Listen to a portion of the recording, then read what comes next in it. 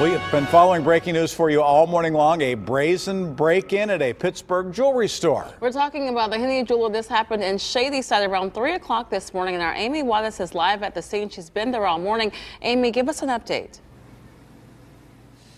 Well, you know what? This is Henne Jewelers on Walnut Street in Shadyside, and employees have been inside cleaning up all morning long. There's shattered glass all over the floor after that burglar broke into the front door, that right door where you see boarded up early this morning, just around 3 o'clock. Now, the owner of the business let us inside and showed us some surveillance video that captured that burglar. Early this morning, you can see the suspect smashing the glass to the front right door with a crowbar, looks around the store with a duffel bag, realizes he can't get anything because there's no jewelry out, kind of shakes his head, then leaves. The owner says the burglar was in the business for about 20 seconds, then took off.